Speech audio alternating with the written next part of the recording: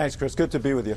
Let's start with the growing controversy over the killing of those 4 Americans in Libya. Here is what Vice President Biden had to say about that in Thursday's debate.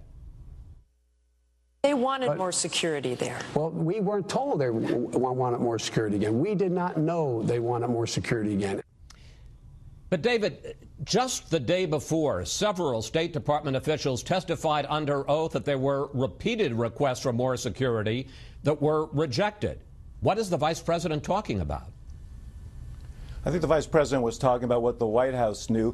There are embassies all over the world and installations all over the world, and these requests go into the security professionals at the State Department. And there's no doubt that some of these matters went into the Security Department at the State Security Agency at the State Department, but it didn't come to the White House, and that's what the vice president was responding to. So we're now getting into a definition of what the word "we" means. When the vice president says "we," he's not talking about the Obama administration, because the question wasn't about what you knew. It's that there were requests for more security. Biden is not talking about the Obama administration. He's not talking about the State Department. He's just talking about himself and the president.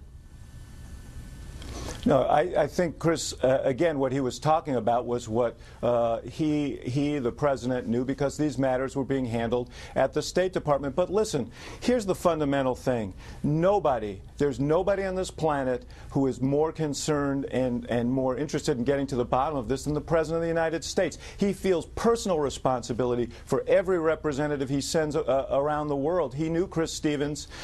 He admired Chris Stevens. Look, we want to get to the bottom of it, and the first order of business is to bring to justice those who committed this heinous act, and secondly, find out what went wrong and what adjustments need to be made to further secure our diplomats around the world. Well, let me ask you directly. Does the president take personal responsibility for the fact that repeated requests for more security were made and were rejected, and that may have contributed to the death of those 4 Americans? Does he take personal responsibility for that?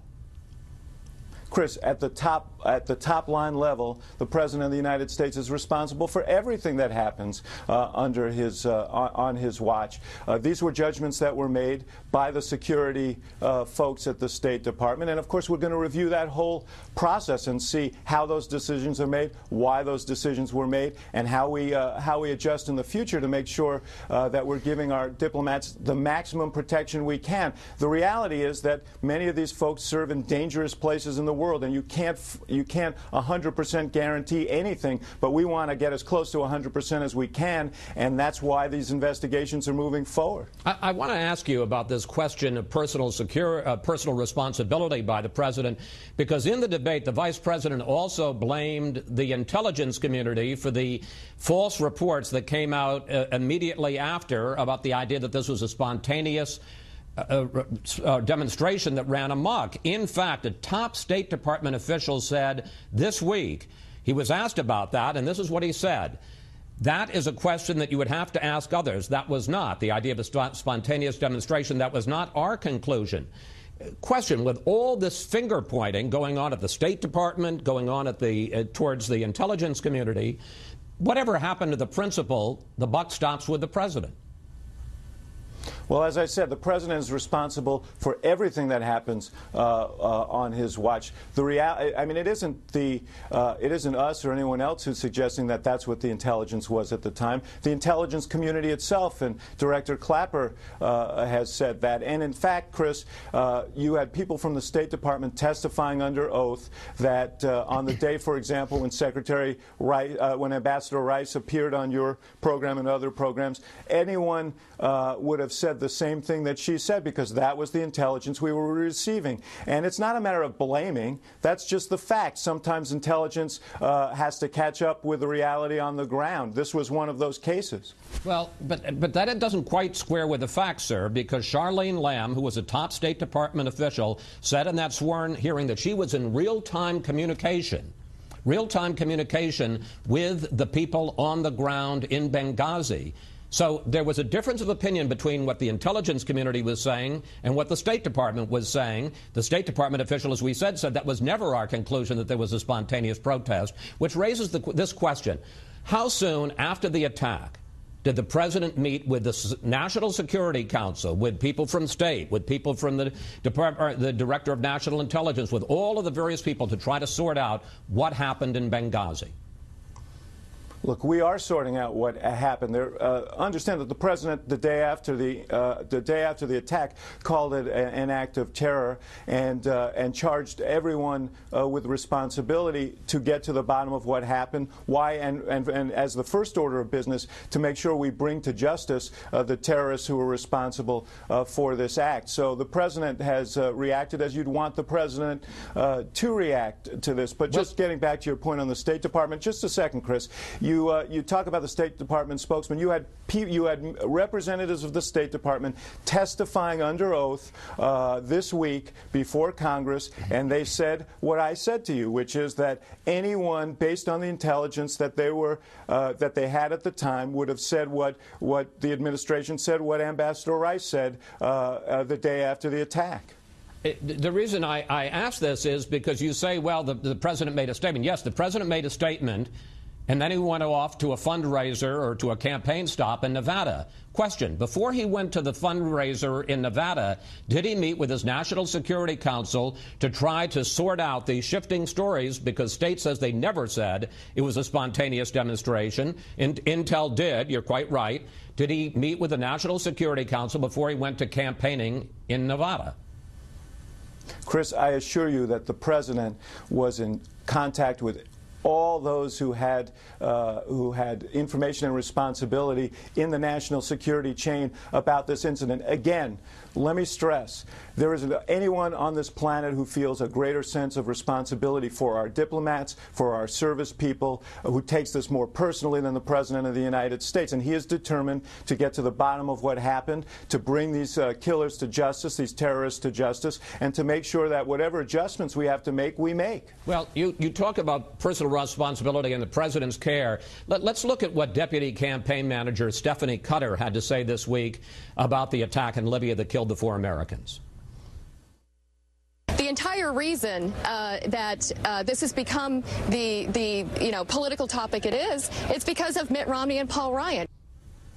Do you really believe, David, that the concern over Libya is just politics that's been ginned up by the Romney campaign? Look, I think there are 2 separate issues. Obviously, there's a serious issue here. We've just been discussing it for several minutes, and it's an essential matter that we get to the bottom of what happened, that we bring the terrorists to justice.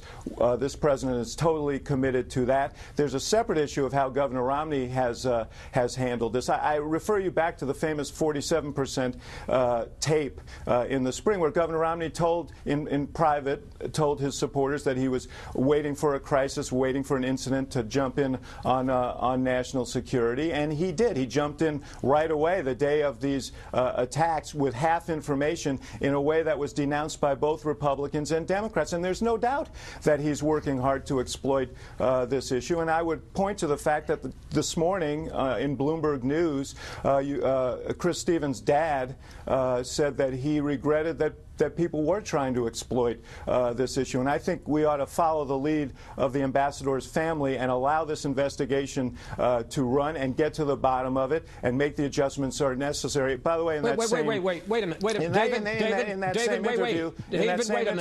this is the first U.S. ambassador that has been killed since 1979. Susan Rice came on this show and 5 others and gave the American people a story that turned out not to be true. And you're saying that we shouldn't discuss this, that we should wait for the investigation to be completed? No. That's what you just said. That's obviously, Chris, calm down. That's obviously not what I'm saying. I just discussed it with you for 5 minutes. Wait a minute. You just said we should follow the lead of Chris Stevens' father. I'm happy to discuss it with you, and I do think that it's worthy of discussion. I think that's different than the manner in which Governor Romney has conducted himself. And it's not just me who attacked him for the way he handled this. He was roundly criticized by people from right to left, the Republican establishment and the Democratic establishment. You're talking about what he said the day after the attack. For the way he cravenly You're talking about what he said the day after the attack. I don't think anybody is criticizing him for what he's saying now except the Obama campaign. Well, I'm just telling you that from the beginning of this issue, before any facts were known, he was cravenly trying to exploit it. And look, that's politics. I understand that, Chris. I understand the whole deal. We're in the last 3 weeks of a campaign, and of course Governor Romney is going to be out there talking about this issue. But the president's concern is to get to the bottom of it, to bring the terrorists to justice, and to make whatever adjustments are necessary based on the investigation to ensure that in the future, that if there were lapses, that those lapses are addressed. All right, let's turn to a couple of other subjects. We went much longer in Libya than I expected. Your campaign now concedes that the president had a, quote, bad night in Denver during the first debate. What's he going to do differently on Tuesday? Well, I think the president, nobody's a harsher critic than the president is of himself, and he viewed the tape. I think he's going to make some adjustments on Tuesday, and, you know, I'm not going to get into detail about strategic changes that he might make, but I just encourage you to watch and show up. I think it'll be an interesting debate. Will he be more aggressive in taking on the Romney record? I think he's going to be aggressive in making the case for his view of where we should go as a country, and a country that's built around a growing, thriving middle class, not this top-down theory that Governor Romney has. But the other thing he's going to certainly do is, I mean, we saw Governor Romney sort of serially walk away from his own proposals, and certainly the president's going to be willing to challenge him on it, as we saw the vice president challenge Paul Ryan. You know, Paul Ryan was on your show a couple of weeks ago, could not answer how Governor Romney would pay for his $5 trillion tax plan, and he had all that time after your show to prepare for the debate, and in 90 minutes he still couldn't explain it. So we're going to give Governor Romney another chance on Tuesday to try and square this impossible circle. Well, we'll talk with that about Ed Gillespie in the next segment. Finally, I want to ask you about the latest numbers.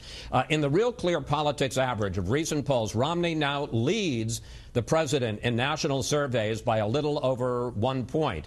And in key swing states, Obama's lead is now just 1.7% in Ohio, less than half a point in Virginia, and Romney now leads in Florida by 3 points. Question, hasn't Romney made real gains since the first debate, and where is this race now? I think he made a little bit of progress after the first debate. I think he picked up some of these Republican-leaning independents who had lost heart watching his convention, watching that 47% tape. He got some of those people back. I think he made all that progress in the first couple of days. And in fact, Chris, this morning there's a poll out that shows the president leading in Ohio by 5%, leading in Arizona by 2%. The data that I see suggests that whatever progress Governor Romney made, he made in the first couple of days after the debate, and the race has been stable, and we're even or ahead in every one of these battleground states. And the most tangible marker is early voting all over the country. There's a poll out this morning that suggests the president was winning 59% of those early voters. We have reason to believe that we're doing very well with those early voters. So, I mean, I think there's a lot of hype, and as I've said throughout, even when the polls were wildly positive for us, that these public polls are all over the place. And the reality of the race on the ground is that we're ahead. It's a little bit narrower than it was before the last debate, but we feel good about where we are, and we've got a great ground game going, and then we're going to have a great debate on Tuesday and the following week. We expect Governor Romney will have a great debate, too. He's a great salesman. That's what he did as a professional, and he's very, very good at it. But at the end of the day, people are going to judge on our plans, on our records, and our vision for the future, and we're looking forward to discussing that on Tuesday. David, thank you. Thanks for taking time out of your debate prep, and we will all be watching Tuesday night. Looking forward to it. Thanks. Up next, we'll talk with Ed Gillespie.